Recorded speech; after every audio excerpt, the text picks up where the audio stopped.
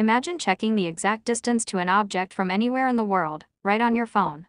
In this video, I'll show you step by step how I built a smart distance monitoring system using an ultrasonic sensor, an ESP8266 NodeMCU, and the Blynk app. We'll start by setting up the Blynk app, then connect the circuit, write the Arduino code, and finally monitor the distance live from anywhere. First, I open the Blynk app on my phone and create a new project. I select the ESP8266 board, give my project a name, and Blynk automatically sends me an auth token to my email. I add a value display widget to my dashboard and set it to read from virtual pin V1. This will show the distance reading on my phone in real time. Next, I connect the circuit. I place the ESP8266 NodeMCU on the breadboard and connect the ultrasonic sensor.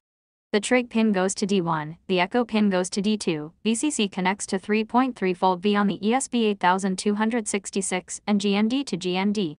I make sure all connections are firm because unstable wiring can cause incorrect readings. With the hardware ready, it's time to write the Arduino code.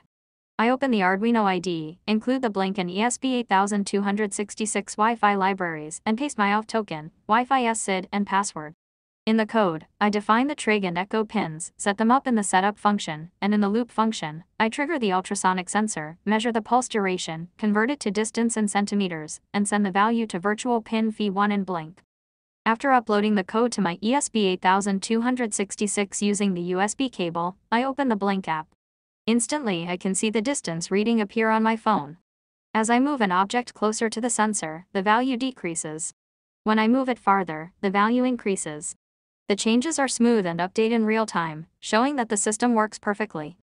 And that's it, my complete smart distance monitoring system that works from anywhere in the world using just an ultrasonic sensor, an ESP8266 NodeMCU, and the Blynk app. If you found this project helpful and want more IoT tutorials, don't forget to like this video, subscribe to my channel, and share it with friends. Until next time, keep building and keep innovating.